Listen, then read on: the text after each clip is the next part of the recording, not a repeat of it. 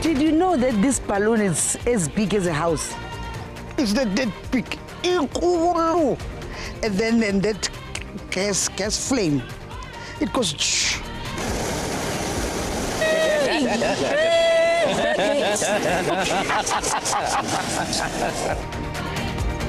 Up there, it's not like down here. It's another world up there. It shows that human belongs on Earth, not up there. I've never been to that balloon. And hey, hasn't been anything I asked. For me, it was very sentimental. Seeing Glammy just all emotional and just, like, you know. So that for me really meant a lot. All she wants from me is just to tando, you know. So it was an eye-opener more than anything.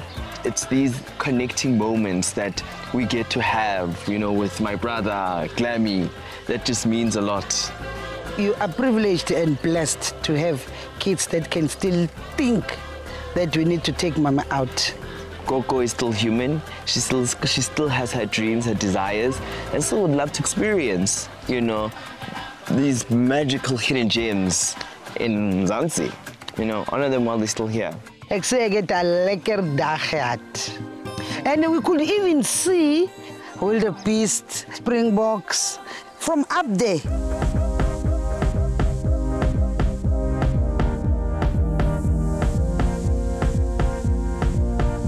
For boys to take their gogos or mummies out, all they think of is their cherries, and I mean, I'm just good for babysitting, yabo.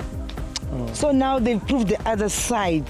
No more babysitting. I saw now the world. No more babysitting. I'm starting to galavant now. I'm very happy. Sorry for the tears, guys. Yo. You're so happy.